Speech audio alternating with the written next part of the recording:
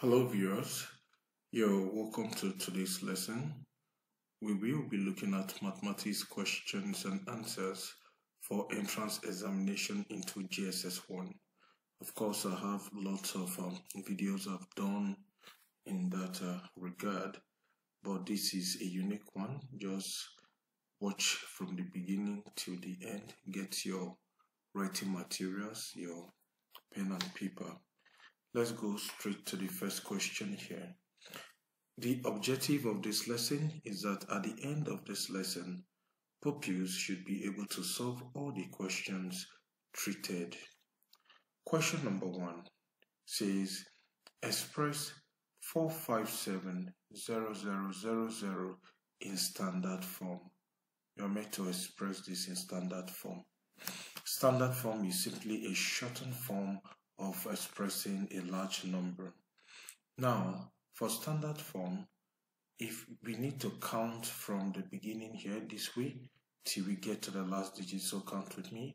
This is 1, 2, 3, 4, 5, and 6. I counted 6 times before I get to the last digit, so I have 5.57 times. Standard form is expressed in base 10 raised to the power 6. As you can see, it's positive 6. Now, if you have something like 0.00457, if you are counting to the right, that's negative. But since I counted to the left, that's positive. So the right answer is 4.57 times 10 raised to the power 6, which is option C. Let's go to the next question. Round off 0.004365 to two significant figures. You must know the difference between significant figures and decimal place. Now, there is a big difference between 0,1 and 10. For this one, 0,1 is equal to 1. The 0, once a 0 starts a number, the 0 is negligible. You neglect the 0. But if you have 10, a non-zero digit starts this. So this non-zero digit will give the 0 value. So that is why 10 is 10, like it has value. The 0 in 10 has value, but the 0 in 01 does not have value. Because this number starts with 0, and there is no non-zero digit to give this 0 a value, we cannot count this 0 as significant figure. Neither can we count this or this. So the first significant figure is this, the first, the second. Now, since they said to two significant figures, I'll use a dotted line to show where I'm supposed to stop. So I'm supposed to have 0.0043.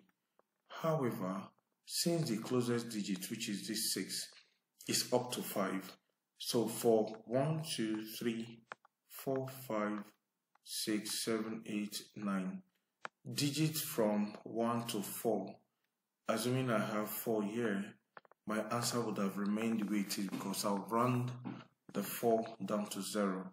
But for digits from 5 above, like 5, 6, 7, 8, 9, if you have such digits after you've rounded up, you round them up to 1.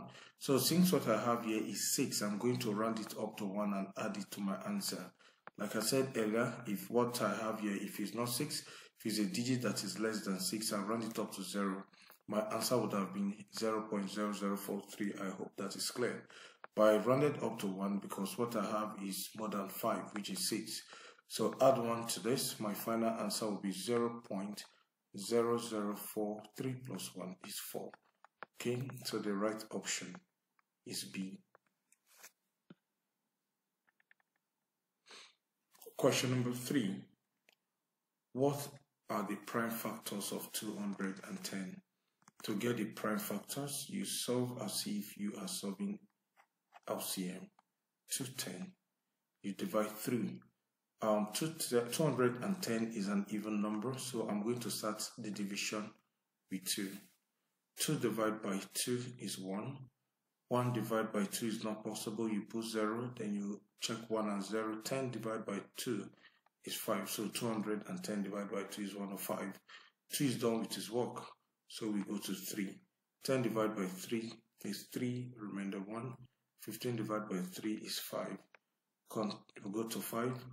35 divided by 5 is 7. 7 divided by 7 is 1. So the prime factors here are, you bring out the divisors, which is what you have here. So there are 2, 3, 5, 7. So the right option is option E. Question number 4 says, find the square roots. Okay, now this is the symbol of square roots. Find the square root of 7 or 1 out of 9. Some of you are used to perfect square numbers, like find the square root of 25. Oh, easy. 5 times 5 is 25, so your answer is 5. Whenever you have a mixed number like this, the first thing you must do is to change it to an improper fraction. To do that, you do 9 times 6. Use the denominator to multiply the whole number and add the numerator to it. So 9 times 7 is 63, plus the numerator, which is 1, that will give you 64 out of 9. Now this square root affects both the numerator and then the denominator. Square root of 64 is 8, since 8 times 8 is 64. And square root of 9 is 3, since 3 times 3 is 9. 8 can be divided by 3 2 times, remainder 2. Bring the denominator, which is 3. So I just change this to mixed number, which will give me 2 whole number, 2 out of 3. My answer is C. Alright, question number 5. This question, algebra. A woman is 3 times as old as her daughter. So we have woman, we have daughter. If the daughter is X years old, this woman is 3X, since the question says the woman is 3 times as old as her daughter, full stop. Now, 4 years ago, the sum of their ages was 24. Find the age of the daughter. 4 years ago, the woman will be 3X minus 4, while the daughter 4 years ago will simply be X minus 4. Take note, the question says 4 years ago, the sum means addition of their ages was what? 24. I mean, the woman's age, 3X minus 4, plus the daughter's age, S minus 4, is equal to what? 24. Okay? 3X plus S. Collecting like terms, 3X plus X is 4X. Now, minus 4 will give us minus 8 equal to 24. Move minus 8 across to the right hand side to meet his brother 24. As minus 8 crosses the equal to sign, now 4X alone will be at the left hand side. So as minus 8 crosses the equal to sign, it changes to plus. So you have 24 plus 8, okay? So now we have this 4X equal to 24 plus 8 is, what will it give you? 32. To get the value of X, we divide both sides by 4. 4 year 1, 4 year 1. 4 year 1, 4 into 32 is 8. X is 8. Remember we said let the daughter's age be X. So 8 years is the daughter's age, which is C. I hope this is clear. Okay, let's take a look at question number 5. Question number 6, sorry. Now this is a fraction. We have 1 out of 2 of bracket 1 out of 2 plus 1 out of 3. Divide this by what? 1 out of 8. In all you do, you must use board maths. Okay? You don't just use this for fraction. but for whole numbers as well, but this is a fraction problem. So we need to solve for the term inside the bracket first, but we need to drag other expressions along. So 1 out of 2 of, for the bracket we have LCM of 2 and 3, 6. 6 divided by this 2 is 3. 3 times 1, 3, plus 6 divided by 3, 2. 2 times 1 is 2. Now divide by what? 1 out of 8. So 1 out of 2 off means times 3 plus 2. Okay, let me still keep the off so you don't get confused. 3 plus 2 will give me 5 out of 6. Divide by what? 1 out of 8. Now the bracket is gone. I have two symbols, off and division. If you look at the board math, off comes before division. Now I can have 1 over 2. Treat off, change it to times, 5 over 6. Divide by what? 1 over 8. Solving for the off first, 1 times 5 is 5. 2 times 6 is 12. Now divide by 1 out of 8. So I'm doing division last. To solve this division problem, I'm going to use the concept of KCF, which says keep the first fraction. So I'll keep 5 over 12. C is change the division sign to times and flip the next fraction, which is 1 over 8. If I flip, 8 goes up, 1 come down. 4 into 8 is 2.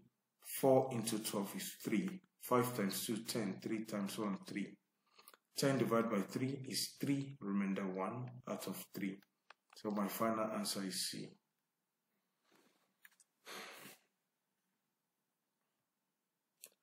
Let's take a look at question 7. Now this question says evaluate 3y squared minus 5y minus 6 when y equals to 3.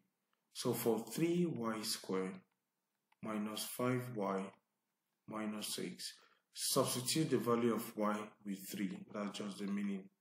So 3, where we have y, replace it with 3 square, minus 5, where you have y, replace it with 3 minus 6. So 3 times this 3 square means 3 times 3, that's 9, minus 5 times 3, that's 15, minus 6. 3 times 9, 27, minus 15, minus 6. So 27 minus 15, that's 12. 12 minus 6 is equal to what? 6. So the right answer is B. Okay, so let's take a look at question 8.